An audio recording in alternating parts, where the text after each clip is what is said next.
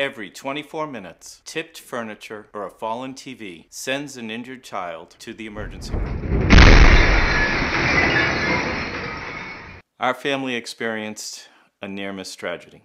We were getting changed for bedtime when all of a sudden we heard a loud bang. Ran into his room to find that his dresser had tipped forward on top of him. If it hadn't been for a bookcase that was positioned a short distance away, his dresser would have toppled on him.